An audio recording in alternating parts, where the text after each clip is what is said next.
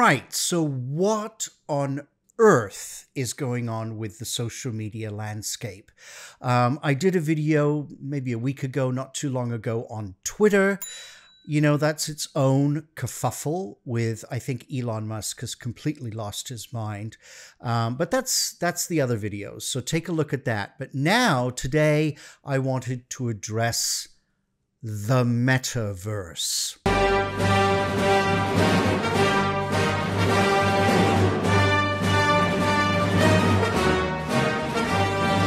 Well, and Google. But Meta, of course, is the new name for Facebook/Instagram.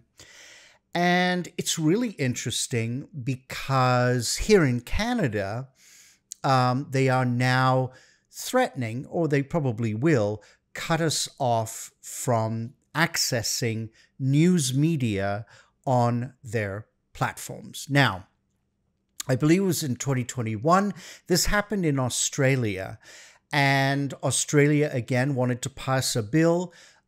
Meta decided to cut all news media, which they did.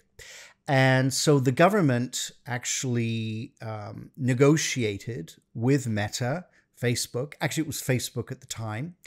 And they sort of came to an agreement. So actually, Facebook was only down in terms of news media for about a week. So they threatened, but they sort of backed down.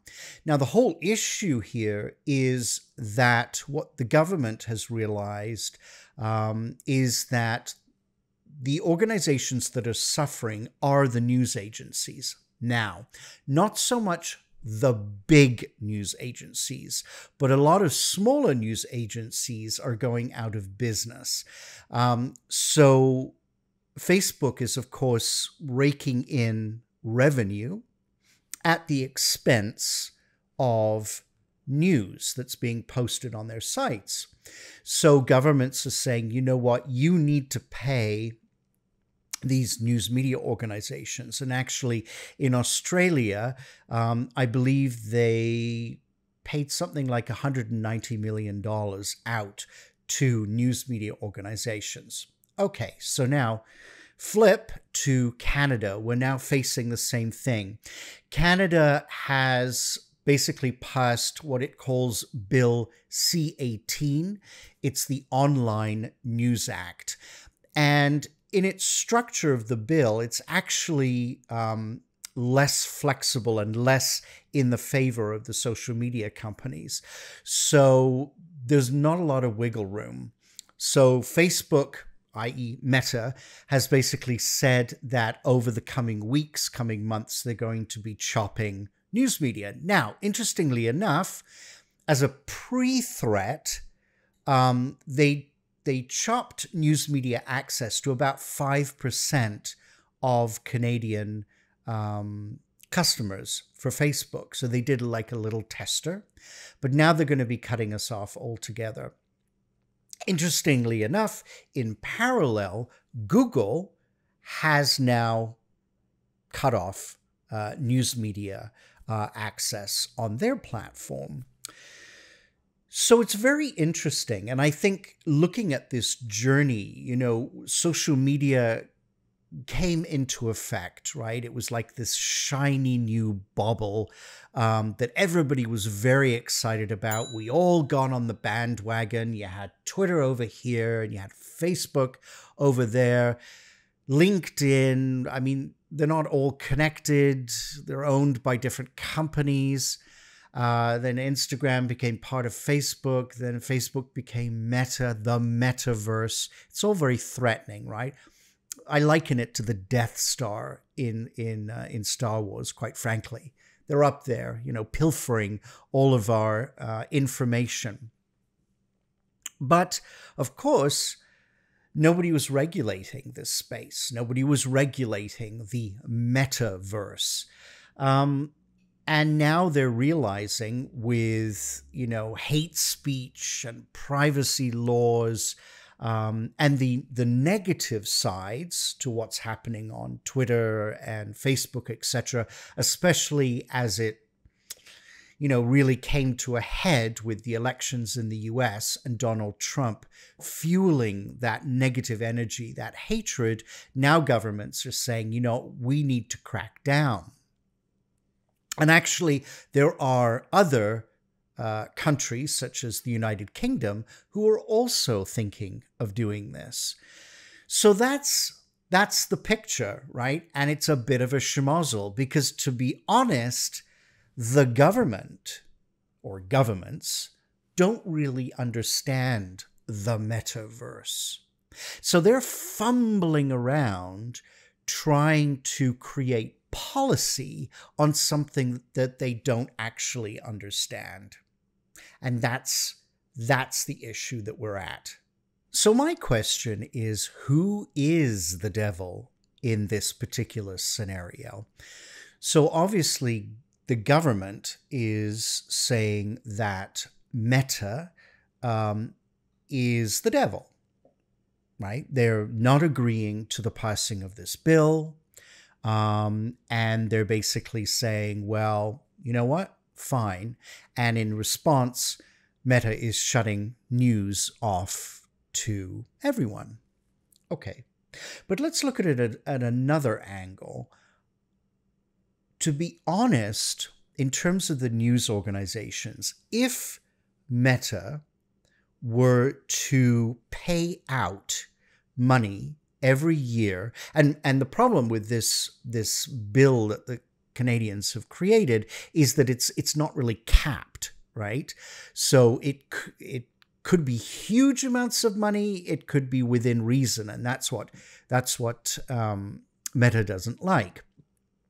But if they're paying out money to news organizations, likely the ones that are going to be beneficiaries of this money are going to be the large agencies, not the smaller ones that A, are going out of business, B, that really need the money, and C, they also need the profile, the public profile on social media.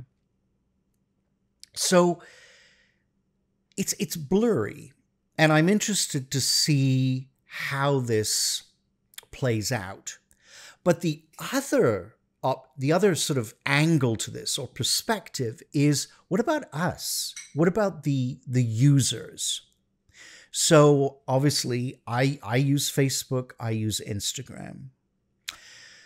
I have many clients that use Facebook and Instagram, and I mentioned this in my Twitter video that, even though Twitter may become a conservative site full of hate speech right now, I'm still suggesting Twitter as a platform to clients. I'm still on Twitter. Facebook, same thing. Facebook is great in terms of, the different groups that organizations can get their message out to in terms of creating awareness. Instagram has its own benefits. But if the company, the mother company, the metaverse, is really, first they had their issues with privacy, and we don't really know where that ended up. They're still collecting huge amounts of data on us. And now we have this, right? They're basically saying we will block content because we feel like it. So how, as users, are we supposed to feel? And I mentioned this also in the Twitter video. It's difficult for us ethically to walk away from these platforms.